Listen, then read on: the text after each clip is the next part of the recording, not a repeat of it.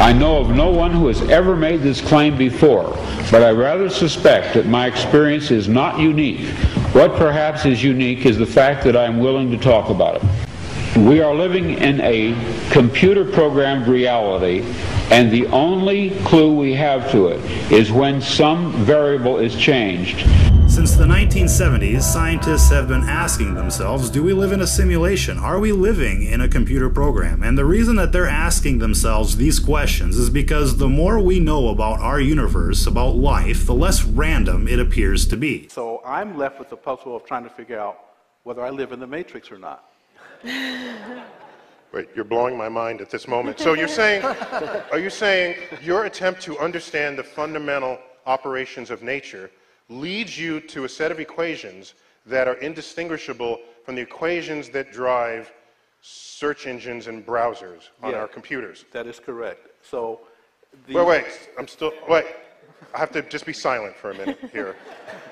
When we ask the question, do we live in a matrix, what we're really asking here is, do we live in a random reality, in a reality that is the product of a random sequence of events, or do we live in a reality that has been constructed? Now, when we ask ourselves these types of questions, most of us settle on the explanation that we're given in school, that first there was a Big Bang, and then there was evolution, and after millions of years, well, here we are. Everything being totally random. We accept that without questioning any of the basic parts of that premise, such as where did the matter come from that supposedly Big Banged? Where did the energy come from to make things Big Bang? And perhaps what's even more perplexing here is, how did life evolve out of non-living components, given that nobody's ever seen that happen before? In part 1 of our series, we looked at a law in science called the law of biogenesis, and how it's the most basic and fundamental law in biology, and how it says that it takes life to get life. That you can absolutely not get life from something that is not already alive. We've never seen it happen. We cannot do it in a lab. It cannot be done. Now, they don't call this the theory of biogenesis, they call it the law of biogenesis. And even though there's a law of biogenesis out there, they still teach people that the theory of evolution somehow explains the origins of life. Not only is that idea unfounded and scientifically impossible, it flies in the face of everything else we know about our physical world. Take the laws of entropy, for example. These laws say that things in our universe go from order to disorder. It's why things go from beginning to end. It's why they break down over time. It's why we constantly have to clean up after ourselves. Things are constantly going from order to disorder unless there's a type of intelligent intervention. Take a city, for example. If it weren't for human intervention, they would be overtaken by nature in just a matter of years. In the natural world, in a totally random world, things go from order to disorder, not disorder to order. And this fact alone makes the idea of life evolving out of a random mechanism absolutely impossible. If matter is becoming more disordered with time, how could it possibly become ordered enough to become alive? Coupling that idea with the fact that we live on a Goldilocks planet where everything is just right leads us to the inevitable conclusion that we do in fact live in a constructed reality. Probability guarantees that. Imagine a world with a 48-hour day. Imagine how hot it would be,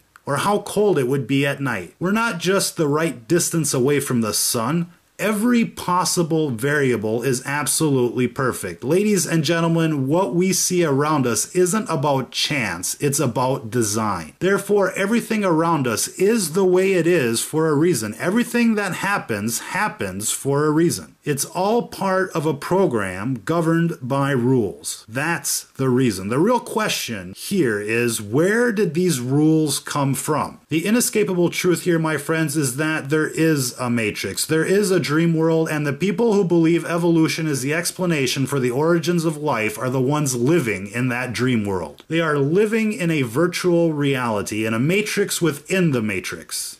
That's ironic, isn't it? And there's a reason for that. And this brings us back to the common theme you've heard of over and over again. In every movie, in every TV show, it's all about good versus evil. And that is why you need to question absolutely everything. Never assume anything you've been told is accurate. You couldn't possibly appreciate why people are telling you the things that they're telling you. Whether it's in school or on TV, the majority of the information that is being passed on to you is biased and compromised. In part 2 of this series, we talked a little about the dark side of the Matrix. And it is this dark side of the Matrix that is controlling the majority of the information that you're getting these days. It's not just the news that's inaccurate, it's the textbooks as well. Evil has one goal in mind, to sell you the illusion of truth. It says what is good is evil and what is evil is good. The further you are from understanding what is really going on in this world, the better it is for evil. And so evil will stop at nothing from corrupting your perception of reality. They're not just lying to you about 9/11 and Iraq and GMOs and the safety of frack water. They're lying to you about just about everything. To evil, a lie is a truth, and a truth is a lie. That is why I say to you, if you want to understand the Matrix, if you want to understand our constructed reality, then you need to start looking in places that talk about this reality as a constructed reality. That means creation, folks. Genesis 1, chapter 1. Now, some of you are going to be like, oh, hold on there. I know exactly where you're going with this. Listen, friends, I'm being scientific about this. I'm not asking you to go out there and be a Catholic or a Protestant or a Methodist or a Baptist. I mean, it'd be nice if you were, but that's not what I'm saying here. I'm telling you to be methodical, be scientific, question everything. Every physicist, every mathematician is telling you the exact same thing here. The universe looks created. It looks like a program governed by equations. And it's not just physicists, it's chemists, it's geneticists, and you want to know why they're saying that? It's because what they're seeing in the DNA, in the physics equations, in the chemical reactions, it's about a reality governed by rules and equations, and it wouldn't make sense unless our reality was created. Why? Because somebody had to put these rules into place. Somebody had to program the very first DNA so that it would work and replicate. Without DNA, there couldn't possibly be evolution. From this point, there is just so much that we could talk about and expand upon, and we could just spend hours, if not days and years, contemplating exactly what all of this means. And I suppose I should begin by reiterating an important theme of the Bible here. Our world was custom made, and it's all we know for sure. We don't have a clue about what's really going on beyond our planet. We have no idea how long we've been on this planet for sure, or how many quote-unquote Earths are actually out there. All we know is that we're here now, and we've been given a handbook on how to conduct ourselves. That's the best way to look at it. Again, we could spend hours on the implications, like who else might be out here with us, or say how many times this reality has been reset. We say it's the year 2015, but who really knows? Who really knows how many times we've wiped ourselves off this very planet? In any case, with what remains of our time here today, I want to focus on what I think matters most. Our world is much more mysterious and complicated than we give it credit for. If you look at the moon, for example, that may be one of the most mysterious phenomenons that you can freely observe. You may have noticed that it fits perfectly in between us and the sun. This fact alone tells you the moon didn't just end up that way by chance. The fact that it fits right in between us and the sun perfectly is just another statistical impossibility. So that means the moon didn't just get there,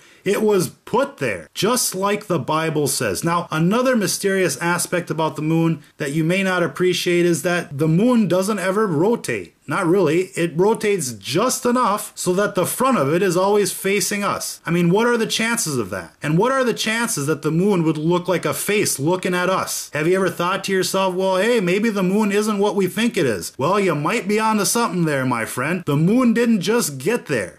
It was brought there. Now, there's a lot of speculation to what the moon really is, and I'm not going to add fuel to that fire, but if you've ever seen a cell phone tower dressed up to look like a palm tree, then you know things aren't always what they seem. Moving on. Our world is full of mysterious clues like the moon, but it really only starts making sense if you understand what this reality is really about. It's about good versus evil. So start paying attention to your environment, my friend. Start paying attention to what happens at nightfall, for example. Why do you think they call it nightfall? Start looking up instead of looking down. It's as if there's something else that's falling to earth during nightfall. It isn't just darkness. Pay attention to it. I'm not sure what it is that's raining down with with darkness at night, but my guess is that it began its journey at dusk on the other side of the planet. I'll let that simmer for a while. Train your eyes to look at things that they wouldn't normally pick up. Kind of like when you look at a star at night by not looking directly at it. Start training your eyes to look at auras. The best way to begin there is by looking at people while looking at something else.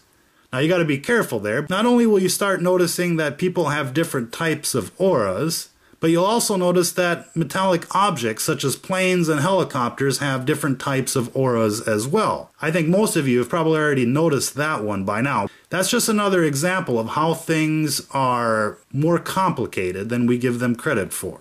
Getting back to the basics though, if you want to understand the Matrix, if you want to understand this constructed reality, then you have to begin with the user's guide to life, i.e. the Bible. Its purpose is to instruct you on how to conduct yourself. Its purpose is to teach you about logic, reason, and understanding. This matrix is full of automated systems that are out there to balance the equation, to reprimand you if you start treading down the dark path. So, if you want to avoid the worst this reality has to offer, then my best advice to you is to follow the rules set out in the user's guide. It's as simple as that. Lastly, I want to talk to you a little bit about prayer. I can't tell you how many times I've seen the system react to prayer. Your prayers can be answered, and those answers overrule everything. They defy logic, they defy understanding. You'll find example after example of that by talking to people around you and in the Gospels. So put that logic to good use as well, and watch your reality change around you.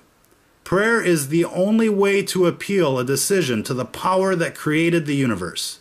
Be genuine and sincere with your prayers. Pray for others, give thanks often, and follow the 10 Commandments to the letter.